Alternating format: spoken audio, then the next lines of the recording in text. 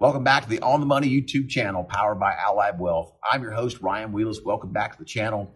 If you like the content we're putting out, hit the like button down below and hit the subscribe button as well. We'll keep you alerted when we put out new videos. Also, if you want to comment, feel free to comment. I'll personally answer all the comments down there in the comment section in hopes that you get the most value out of the channel you possibly can.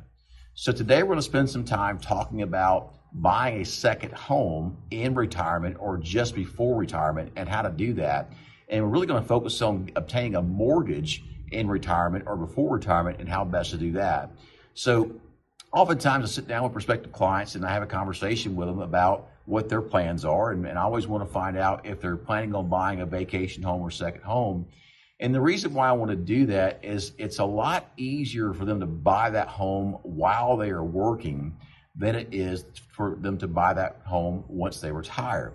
And what I mean by that is lenders like to see consistent, steady income from a reliable, steady source.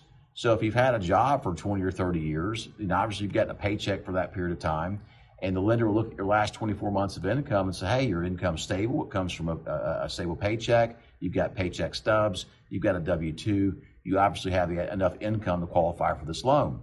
So that's a super easy way to do it. So if you have plans to wait a little bit into retirement before buying that second home, you may really want to consider going ahead and buying it now while you're still working. I promise you it'll be a lot easier to qualify for a mortgage if you go that way. Now, if you wait, it doesn't mean you can't get a mortgage, but it's important that you understand the potential pitfalls because I don't want you to be in a situation to where you find the perfect home 6 months into retirement and can't buy it, even though you have enough money to buy it, enough assets to buy it, you can't buy it because you can't qualify for a mortgage income-wise. So what happens is, let's just use this as an example. Let's say that 6 months into retirement, you do find that dream home and you decide you want to buy it. Well, for 6 months now, you've been taking distributions from your retirement accounts and your investment accounts. Maybe Social Security's in play, maybe it's not. But a lender is going to look at that and go, well, you know what? You haven't had this type of income, this source of income for a period of 24 months. And they're going to give you a hard time about lending to you because of that. And they may want you to wait a full 24 months in order to qualify for that mortgage, utilizing those income sources to prove that A, you've got 24 months of consistent income in the past from the same sources. And you also will have to prove the assets that you have are enough and high enough to be able to pay the loan back over the life of the loan. So a couple of hoops to jump through there. Another thing to do as well is be mindful of this. Let's say that you've got a house payment now, just arbitrary numbers here, $2,000 a month, and then your other expenses, travel and food, water, shelter, clothing, that sort of thing, transportation, or I don't know, another $4,000 a month. So your total expenses are maybe $6,000 a month. Well, if you're going to buy a second home, then obviously, and get a mortgage, obviously you're going to be adding a payment to that, right? So what happens is you've got to have enough income to qualify for that payment. So if you're living at $6,000 a month, that's probably what your income is, because we tend to take only what we need out of our accounts to live on. Well, if we would add this new mortgage, we've got to figure out a way to prove a higher income. And again, a lender may want to see that higher income for a period of time. So what you can do is ratchet your distributions up to a higher amount. And some lenders want to see it for a few months. If you've got a lender that will do that, by the way, over that few month period, what you can do is say, okay, I'm going to raise my distribution rate up, but I want to do this for a short period of time, and maybe some other funds if available to pay for it, whatever you want to do. A trick could be that you roll the money, you take the distribution out of your IRA, hold it in your checking account for 59 days, and then roll it over to another IRA via the 60-day IRA rollover provision. That can allow you to prove a higher income with a lender, yet not pay taxes on the distribution. So it's a pretty good strategy. It will depend on whether the mortgage lender wants to see a few months of that higher income, or 6 months of that higher income, or 12 months, or whatever it is. So that's a great strategy to use in the event you're trying to raise your income to qualify for more payment. Another thing you can do too is you can look at a brokerage account. And if you have a brokerage account, the brokerage account needs to have about 70% of the value of the home you're trying to purchase.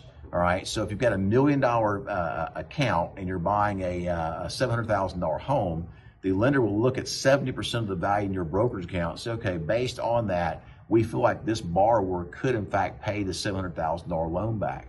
So that's one way to do it, all right, is to be able to use an asset base to qualify for a mortgage instead of using income. And those options are out there, though I will tell you they may carry a slightly higher interest rate. Well, interest rates can be a detrimental thing because the higher the rate, the higher the payment. There may be some programs from the lender to be able to buy that rate back down to where it's palatable for you. So lots of options out there, but just be mindful that you're exploring those, all right?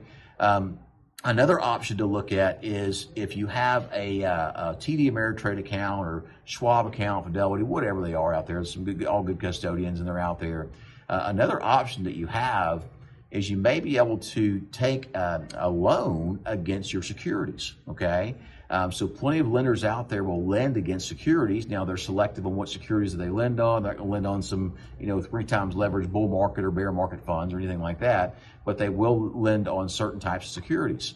So you could get the loan from loaning or borrowing against your securities, and that's a great way to do it. Rates are typically, pretty competitive with mortgages on that front, but there's one caveat you got to be mindful of.